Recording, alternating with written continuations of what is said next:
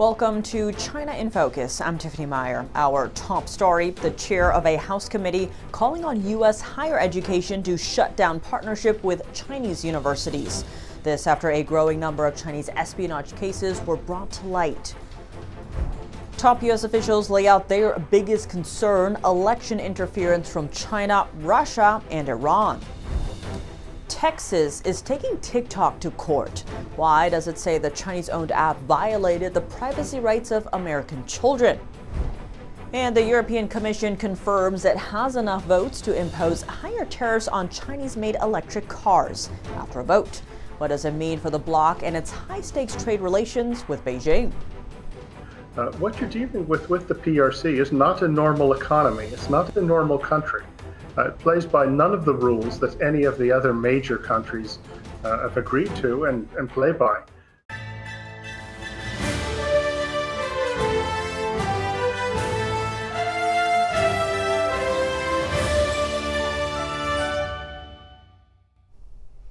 A stark warning from a top lawmaker: U.S. colleges must, quote, shut down their cooperation with Chinese colleges immediately.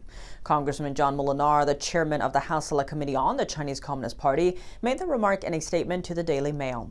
It added that, quote, American universities must realize they are a target for espionage and protect the critical taxpayer-funded research they do.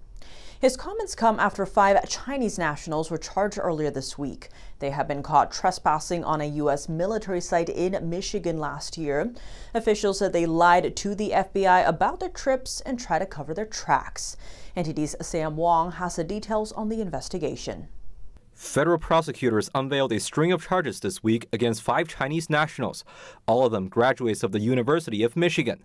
The indictment traces back to an incident at Camp Grayling in August 2023, when the U.S. National Guard was hosting a training exercise with the Taiwanese military. According to the FBI, the group was caught snapping pictures of military equipment, but tried to cover their tracks when approached by authorities.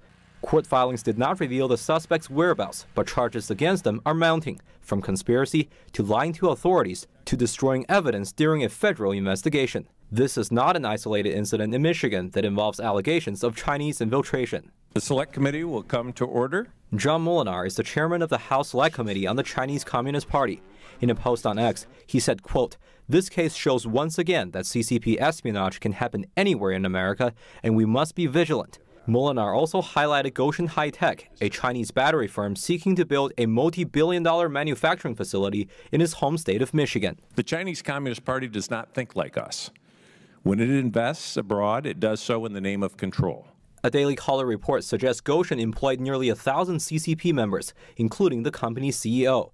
That's while it receives hundreds of millions of dollars worth of tax incentives from the state of Michigan. I've said from the beginning that I want to see this area have more jobs and investment, but we must not welcome companies that are controlled by people who see us as the enemy. Meanwhile, the CCP's influence is expanding across the U.S., from allegedly planting an agent in the New York governor's office to infiltrating American universities and research institutions. A recent congressional study finds institutions, including UCLA and UC Berkeley, have helped advance the Chinese military and its technology. In September, the House of Representatives passed 25 bills aimed at protecting Americans from threats posed by the CCP. Sam Wong, NTD News. Warnings about election interference. Top U.S. officials from the Justice Department to cyber say countries, including China, are targeting U.S. elections.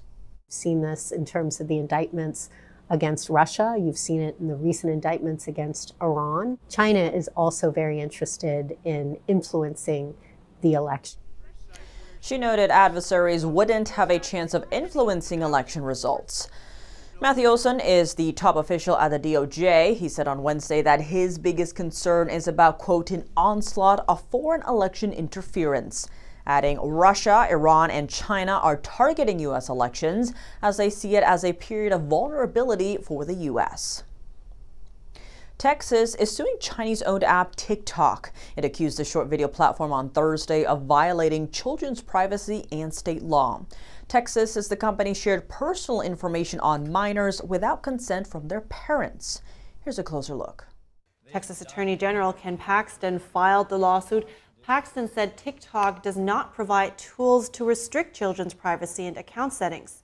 The Attorney General says it also allows targeted advertising to children. Paxton says TikTok and other large technology companies must be held accountable for, quote, exploiting Texas children. TikTok did not immediately respond to a request for comment. The U.S. government sued TikTok earlier this year for allegedly violating the Children's Online Privacy Protection Act. TikTok is also facing lawsuits in some other states like Indiana, Montana, and Arkansas. Next, the European Union has enough votes to impose higher tariffs on electric vehicles from China, even though that could mean retaliation from one of the bloc's largest trading partners. The results just came in on Friday, with France and Italy supporting the measure and Germany and Hungary opposing. A majority of EU member states agreed Friday to impose tariffs of up to 45% on imports of Chinese-made electric vehicles. Today, the European Commission's proposal to impose definitive countervailing duties on imports of battery electric vehicles from China has obtained the necessary support from EU member states for the adoption of tariffs. But the European Commission did say it would continue to negotiate with Beijing to find an alternative solution. The purpose has been to establish, or rather re-establish, a level playing field so that the goals pertaining to electric vehicles and overall, green goals, we do not, and we never have wanted to, impose tariffs in this case for the sake of imposing tariffs.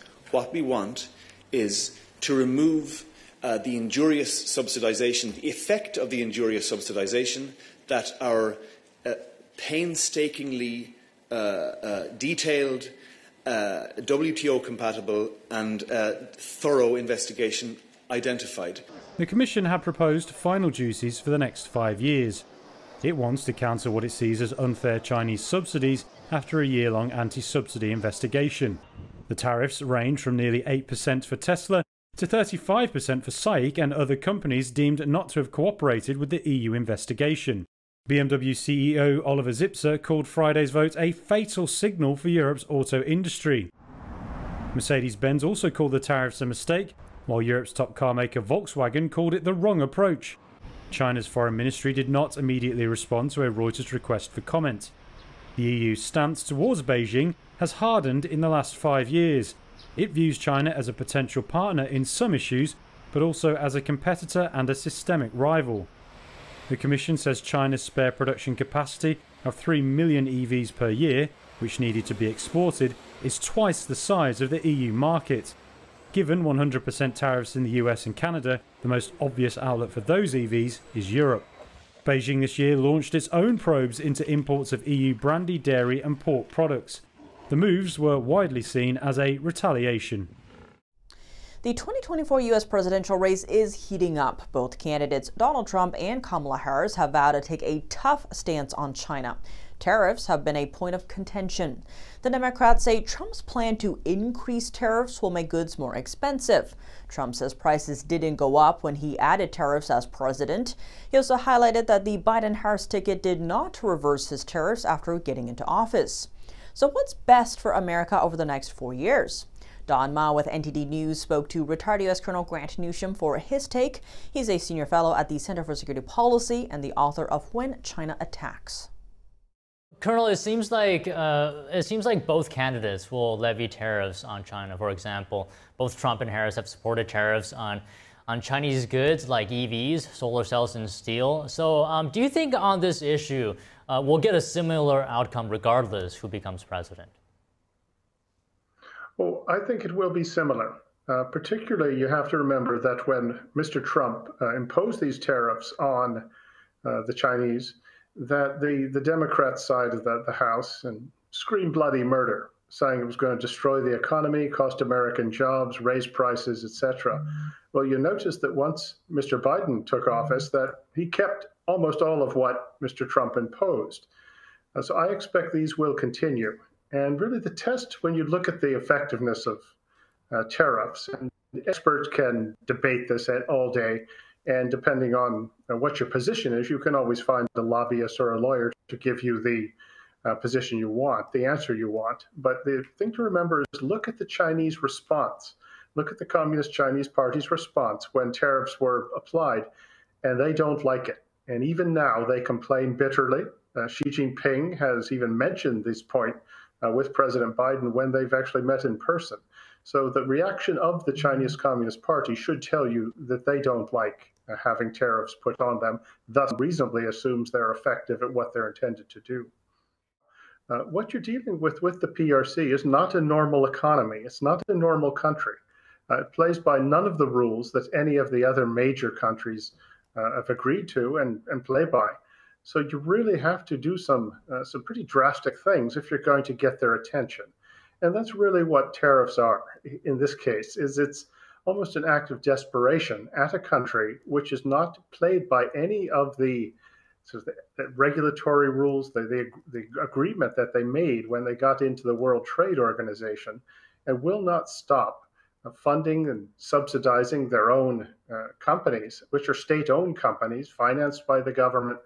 They get all sorts of benefits, sorts of tax benefits, free land, direct financial contribution subsidies, that it's not a normal economy, as I said, where the usual rules apply. So you have got to hit them pretty hard with tariffs. And I say it's almost the last step. You almost have nothing else to do. So this is trying to get China's attention, and in the hopes that they will sort of behave better, but I don't really know how effective it's going to be overall, particularly because the Chinese economy is floundering. It needs to export to earn convertible currency, since the Chinese currency is not freely usable overseas. And thus it has really revved up its manufacturing sector.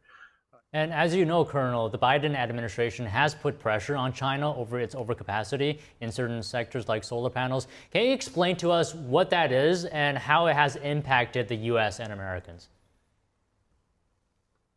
Well, what it's done, just taking the green energy sort of field, is China has been able to, through the use of subsidies and sort of state-backed companies, offer products at such a low price that American, European, Canadian manufacturers can't compete. They've gone out of business. And that's why China has such dominance in these industries, and supposedly the industries of the future. We'll find out about that. But nonetheless, the administration and other governments are prioritizing sort of green energy development. And China's use of trade and is part of their economic warfare scheme. And this is warfare very much. Seeks to sort of destroy your business opponents, but also to cripple your military opponents, which is how the Chinese see it, because they simply don't have any manufacturing anymore in these industries. And that is something that puts the American people, American consumers, citizens, at risk when you are this dependent on an enemy. All right, Colonel Newsham, thank you very much for the discussion today. Well, thank you very much for having me. I appreciate it. Coming up, death threats attempt to interrupt movie screenings in Taiwan. A documentary is shedding light on a crime against humanity, organ harvesting by the Chinese Communist Party. But it's facing obstacles on its way to Taiwan's silver screen. Japan moving to bolster its alliance with the U.S. amid growing security threats. Could a NATO-like alliance take shape in Asia? Tokyo explains its stance. And how does Beijing exploit poor nations through loans? And why are tariffs used to counter the regime's trade practices? An expert from the Heritage Foundation breaks it down. More on that after the break here on China in Focus. Certainly, this is essentially the practice of a loan shark just on the international stage. Welcome back to China in Focus. I'm Tiffany Meyer. Filmmakers behind an award-winning documentary facing death threats, all for trying to screen the film in Taiwan. The movie, called State Organs, aims to unveil the Chinese Communist Party's most unprecedented crime, organ harvesting. That crime committed against its own innocent Chinese people, and especially those part of the faith group Falun Gong. The film's production company said it has received multiple threatening messages this week, urging them to cancel the screenings. And a movie theater in the capital city of Taipei reported seeing police detectives around its building earlier on Friday.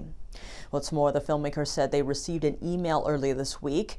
It orders them to cancel the screenings of state organs. If the movie is played, we will break into the movie theater and shoot everyone we see. The filmmakers added that one message threatened to hack in and steal information from any theater that agreed to play the film. It also threatened the safety of theater staff. Several Taiwanese lawmakers and politicians said the situation shocked them. The screenings went smoothly despite the challenges. State organs had entered the Oscar race for 2025 and has screened in theaters in New York and New Jersey. One of the most important U.S. allies in Asia just got a new prime minister. Japanese Prime Minister Shigeru Ishiba is putting together a stimulus package to support his country's economy and express his stance on China. Here's a closer look at the details. The new Prime Minister was only sworn in this week and had previously been seen as a supporter of fiscal austerity. But he now stresses his new government's top priority is to exit deflation that has weighed down the country for 3 decades. He also vowed Friday to keep building ties with like-minded nations, including deeper security cooperation with South Korea. He said he would work with China where possible, while confronting it on issues of disagreement. Japan's new leader pledging to stick to its alliance with the U.S. Friday to defend against threats from China, Russia, and North Korea. He said the country is facing the most tense security environment since World War II, adding there's a need to bolster Japan's military. Violation of Japanese airspace by Chinese and Russian warplanes have been observed. This is a serious violation of sovereignty. North Korea's advancement of missile technology and repeated firings more often than ever, on top of developing long-range missiles. He told President Biden that he wants to strengthen the alliance on Wednesday, though he stopped short of talking about establishing a NATO-like alliance in Asia, an idea he previously advocated for. NATO is the world's most powerful military alliance. Japan's foreign minister said an Asian version of a NATO is a possibility in the future. A senior U.S. Treasury official, Brent Naiman, said the International Monetary Fund is, in his words, too polite when it comes to criticizing China's economic policies. He believes the IMF should be more direct and transparent, especially about the loans China gives to other countries. Naiman urged the IMF to push China for more clarity about its lending terms. Don Ma with NTD Newsroom discussed this with E.J. Antoni. He's a research fellow at the Heritage Foundation. EJ, thank you so much for coming on today. So Naiman raised concerns about China giving out loans. He urged the IMF to push China for more clarity about its lending terms. I was wondering if you could explain to us China's practice of making emergency loans to debt-ridden countries and Naiman's concerns here. Certainly, this is essentially the practice of a loan shark just on the international stage. What China is basically doing here is going to very vulnerable debtor nations and bailing them out, but using terms that are essentially going to enslave those nations in terms of debt to China ad infinitum. So there will typically be no way for these nations to ever get out from under the thumb of the influence of the Chinese Communist Party. Again, it's very much like the way a loan shark can ensnare an individual into a kind of debt slavery at the individual level, but this is just being done at the international level. Can you tell us how China is exploiting some of these debt-ridden countries? What are they doing to these countries? Well, it works very similar to when a person, let's say, takes out a credit card and the credit card starts with a 0% interest rate for a period of time, and there is an incentive for you to go out and spend a lot of money on that card and rack up your balance in the hopes that you can pay off that balance before the very punishingly high interest rates eventually kick in. And what ends up happening for a lot of unfortunate folks is that they can't actually pay off all of that debt, and now they're stuck making those very high interest payments to that creditor, to the bank. In the case of China, very oftentimes what they do is they make countries promise things in the future. So today they get a lot of handouts, maybe some infrastructure development from the Chinese Communist Party, but then in the future they have to pay a punishingly high penalty. Sometimes that essentially requires these nations to hand over a tremendous amount of their natural resources, for example. So the Treasury official highlighted this point as well, that some of the loans don't always appear on the balance sheet of the borrowing nation. Can you speak to the impact of this lack of transparency? Well, it makes it very difficult for other nations to have any kind of confidence when they have to interact with these debtor nations to China, especially in terms of international trade. Because when you can't be sure of if your trading partner, let's say, is in some kind of financial predicament, you are very less likely, I should say, to want to trade with those people or to want to have any kind of financial interaction at all, even if you're not necessarily trading products. What needs to be done to push for greater transparency from China regarding its lending practices? Well, one of the ways that has so far proven very successful in terms of dealing with China and trying to get them to not be such bad actors on the world stage in a lot of different matters, frankly, has been tariffs and non-tariff penalties on Chinese trade. Again, that has proven to be particularly successful in the United States. Under the Trump administration, they did a very, very good job of strategically placing those tariffs on certain products and in such a way that it essentially compelled the Chinese Communist Party to stop being such a bad actor on the world stage, to stop undermining American manufacturing, let's say. But I've noticed that every time a country, places tariffs on China, the country always comes back with a retaliatory measure. I mean, does that deter certain countries from wanting to impose tariffs on China? Well, it depends on the trading partner with the Chinese in large part. In the case of the United States, we buy so much from China and they buy relatively little from us. It also depends on the alternatives that nations have. And this goes back to the strategic way in which the Trump administration placed tariffs on the Chinese Communist Party. And essentially what they did was they focused on things which American purchasers would have alternative choices. So instead of buying steel from China, they could buy steel from Sweden, let's say, for only a little bit more. That meant that the Chinese steel producer, who was already heavily subsidized by the government there, the Chinese steel producer had to essentially eat the cost of that tariff, because if they raised prices any more than just a little bit, Americans would just buy the Swedish steel instead of the Chinese steel. So again, it goes back to it being a very case-by-case basis, not only country by country, but also individual product by product. All right, EJ, terrific insight today. Thank you very much. Thank you for having me. That's all for today's China in Focus. I'm Tiffany Meyer. If you have any feedback on the show or have something you'd like to see us cover, send us an email at chinainfocus@ntd.com. We'd love to hear from you. For round-the-clock original news coverage, visit us at ntd.com or download our NTD app. Thanks for watching. See you soon.